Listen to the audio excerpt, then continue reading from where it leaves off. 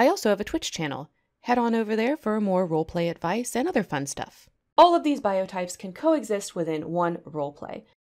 Spare Room with Karen Terry. Hey y'all, and welcome to Spare Room. I'm Karen Terry, and today we're going to talk about biotypes for your roleplay groups. So, when you're setting up your roleplay group, there's essentially 3 ways you can set up your bios, and every roleplay is going to use some combination of these 3. You might just use 1 or 2 or all 3, but you're going to fall into one of these in some way, and so that's what we're going to talk about today. And we're going to go in the order of the admin or mods having the most control down to the player having the most control. Bio roleplays are great where you as the admin need to control the overall history and personality for the characters. For explanations on how to write bios, please see my bio writing video. I'm going to link that up in the card for you guys. If you have not seen it, go check it out. In this type of roleplay, the admin and the mods and maybe some veteran players will write all of the bios for all of the characters in the roleplay, and then potential players apply for those characters. It's like running a tabletop game where the DM has a stack of character sheets that the players pick from instead of creating their own character. A good example is if you have a canon roleplay where you want certain elements of canon to be adhered to. Let's say you're running a Star Wars roleplay and you want to make sure that Reylo is part of that roleplay. You can write your Rey and your Kylo bios so that they lend themselves to that Reylo aspect and are labeled as such. And that way, people are going to see that and read it, and they're not going to apply thinking that Finrey might happen. Or on the opposite side, if you hate Reylo and love Finrey, you can write the bios like that. Same thing, just reverse. This is also useful for non-canon roleplays with complicated hierarchies, such as a mob roleplay. The mob family or families have certain people in certain positions, and those positions are filled. So if you have bios for all of the characters, then you know who exactly sits where, regardless of who's actually playing those characters. This makes all of those complex dynamics clear to prospective players, so they know exactly what they're getting into when they apply. This also means that since those bios are all pre-written, if you need to use a character for a certain thing and that character doesn't have a player, you could still use it as an NPC. With bio roleplays, you communicate to the players exactly what you're looking for, and there's no confusion on the characterization or histories that you want in your roleplay. If you want to set up a bio roleplay, you have a lot of upfront work to do. You need to create engaging bios that people are going to want to apply for. The bios should include the character's history and personality and appearance at minimum. And depending on the roleplay, you might want to include other details like gender or age or sexuality or ethnicity if it's not obvious from reading the history of the character. When you create a bio roleplay, the application process should not ask the applicants to write the bio. You've already done that. Instead, ask for a writing sample. I recommend requesting this writing sample be in character. That way, you not only see their prose and technical writing ability, you also see how they might play this character in the roleplay.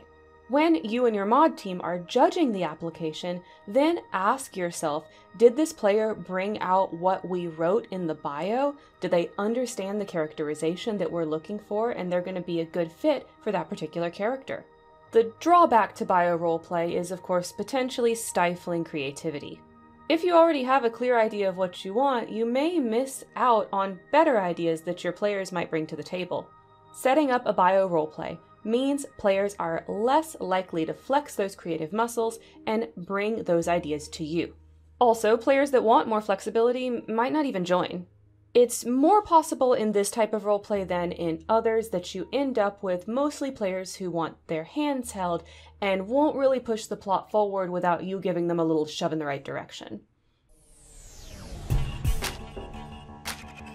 For skeleton roleplays, you and the mods create some information about the character, and the player is expected to fill in the rest. For example, you may have one single paragraph about the character, and the applicants are expected to expand on that paragraph. Or you may only provide the name and appearance, and the applicant has to fill in the whole history. The point is, You don't provide enough in the skeleton for them to play the character as is. You just provide enough to give them an idea so that they can take that and run with it. This is, of course, a lot less work than a bio roleplay. However, if you have a clear idea in your head of what you're looking for, and you're setting up skeletons to save yourself work and hoping that players just guess what you're looking for, then this probably isn't the one to use. For skeleton roleplays, you must be open to change and addition on your ideas. When you set up skeletons, you still need to provide a whole application process. And I have a video about my application tips and that process. I'll link that up in the card, but basically you need the whole thing. You can't just do a writing sample like you can do with bio roleplays. That means your review process is probably going to take longer in this type of roleplay than it does when you're doing a bio roleplay. The drawback here is kind of the opposite to the drawback of the bio roleplays. The applicants might take your idea and run in a different direction than what you were really looking for. For me, this is usually exciting because they can come up with stuff that's way better than what I can come up with because I'm focused on the world as a whole, not the individual characters within it. But this also means you have to let control go. If you can't do this, I recommend doing a bio roleplay instead.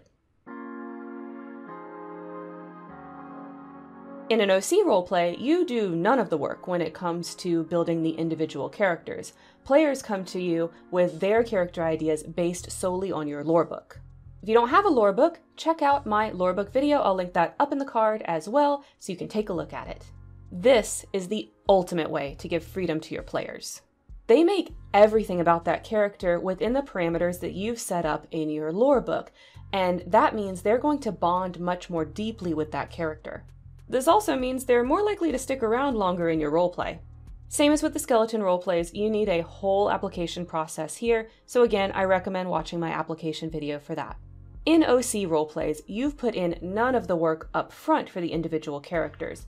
That means you have to do that work on the back end when you're doing your application review process. For this type of roleplay to be successful, you have to have a really full, robust application review process to make sure that what players have created matches your lorebook and is something engaging that others will also be interested in role-playing with. All of these biotypes can coexist within one roleplay. For example, you might have skeletons set up for character ideas. However, players can also make their own OCs and apply to your roleplay with them as well.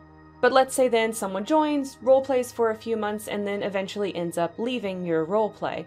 If that was an established character that you want to try to still have in the roleplay, you might post that whole bio and have people apply with a writing sample for that particular character. Now, roleplays don't really tend to have all three, but that's a way you could do it. Roleplays tend to be bio and OC, skeleton and OC, or purely OC. But think about the roleplay that you're running, the type of player you want to attract, and set up your roleplay to match with those parameters. So what type of roleplays do you run? Are you considering something new now that you've seen these types defined? Or is this something that you've been doing for a while? I'd love to hear about all of your experiences, so let me know down below. And of course, as always, don't forget to make it a great day.